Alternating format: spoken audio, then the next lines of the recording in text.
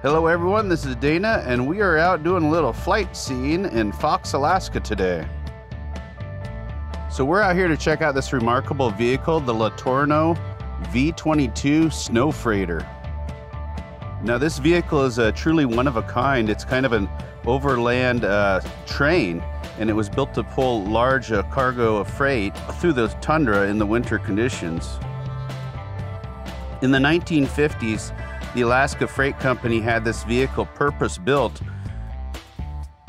The Alaska Freight Company had won a contract to transport construction materials to the distant early warning line, and this was a line of radar stations in the far north of Alaska and Canada. So they needed a vehicle capable of crossing frozen tundra, really harsh terrain, and it had to be capable, according to the contract, of operating at -68 below.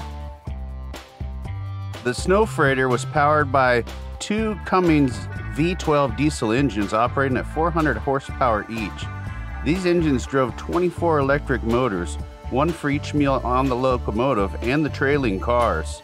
Each of these cars measures 40 feet in length and is 16 feet wide, and they could carry 30 tons for a combined payload of 150 tons, and at full length the Sno-Freighter 274 feet long. The Sno-Freighter was used just twice, its first trip in 1955, and its second trip was in the fall of 1956, where unfortunately it was jackknifed near Eagle, Alaska, and the engines caught fire. It ended up having to be pulled back to its current location, here next to the Steese Highway in Fox, Alaska.